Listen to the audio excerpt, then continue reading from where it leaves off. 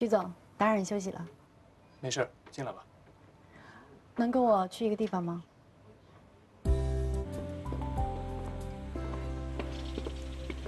不好意思，占用你周末的时间，让你来我家做客。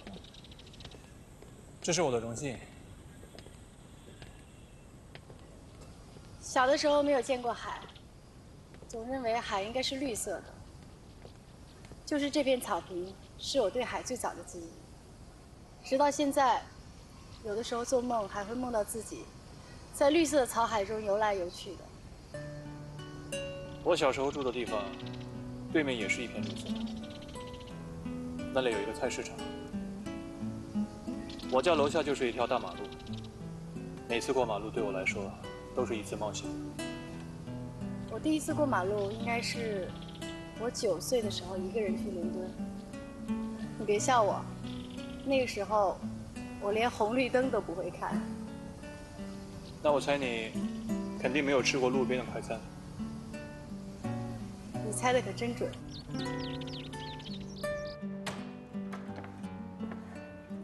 请进。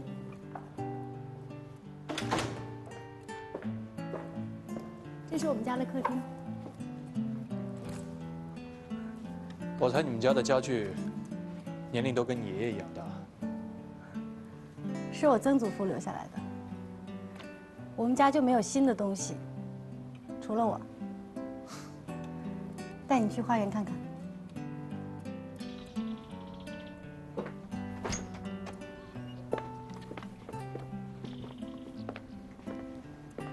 小的时候，这是我一个人的游乐场。这附近一带都是你们家的产业吧？嗯。刚才来的那条公路也是我们家出钱修的。看来你今天是把我带到了冯氏帝国的核心啊。你喜欢吗？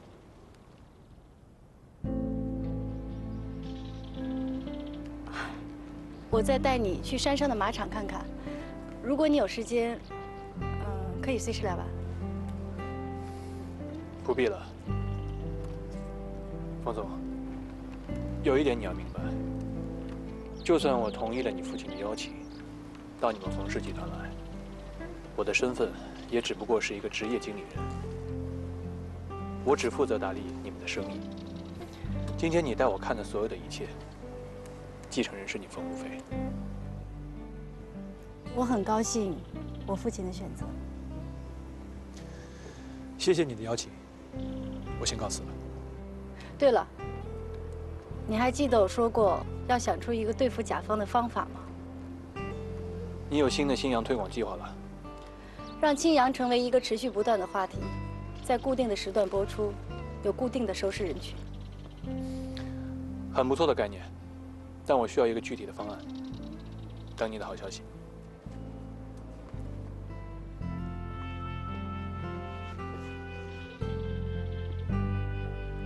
你怎么来了？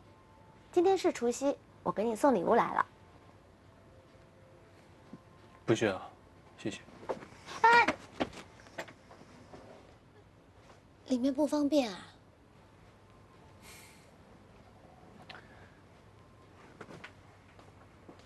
今天是除夕疯狂购，0点之后所有的商品都享受5折优惠，高兴吧？你看，我就知道，只要一打折，就连有钱人都会笑。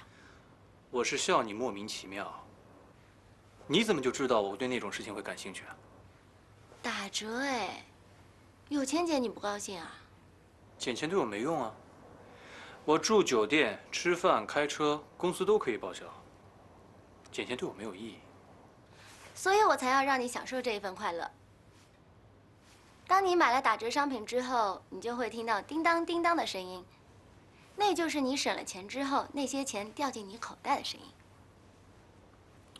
可能钱对我的作用真的不是很大，你就别在我这浪费时间了，赶紧去疯狂购吧。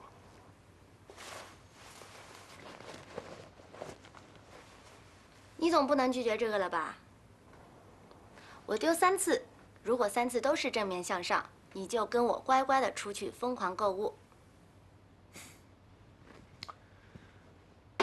我还就不信你的运气每次都这么好。那就试试看呗。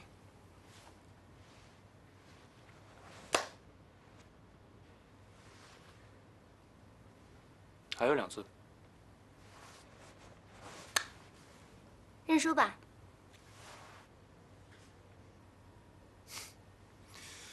再来。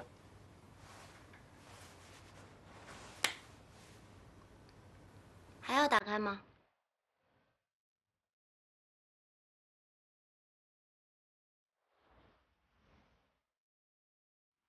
亮明，我给你介绍一下啊，这位是我的好朋友赵宁，这位是陌生人徐然。你好，您就是微公司的老总吧？哎呀，看上去真年轻，比我们大不了多少了。琪琪，徐总也跟我们一起去抢购。当然啦，多一个人就多一份战斗力。人家住这样的地方应该很忙，哪有时间跟我们一起去商场抢购？看来你的朋友比你善解人意多了。可惜我今天不负责善解人意，善解人意啊，就交给你了。我今天专门负责快乐，所以我现在要带你去做一件我觉得很快乐的事情。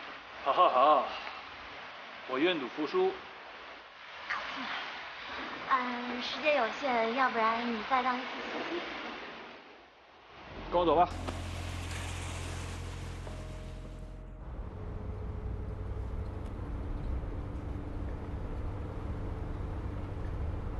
去哪儿啊？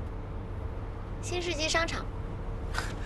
你们怎么说话就跟出租车司机跟乘客一样？你见过那么好的出租车吗？也是啊。哎，这车真不错。如果我有钱了，我也弄一辆。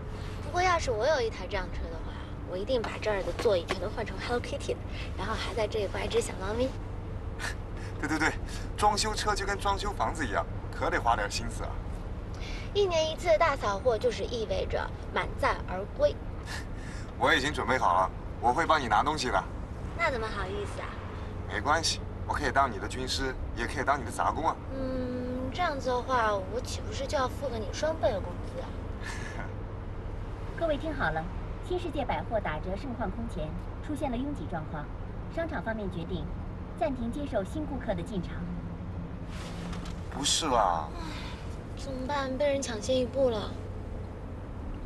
哎，要不然我们去万达吧，那儿不堵车，而且也是疯狂大打折。好，我们就去万达。去万达吧。该去万达了。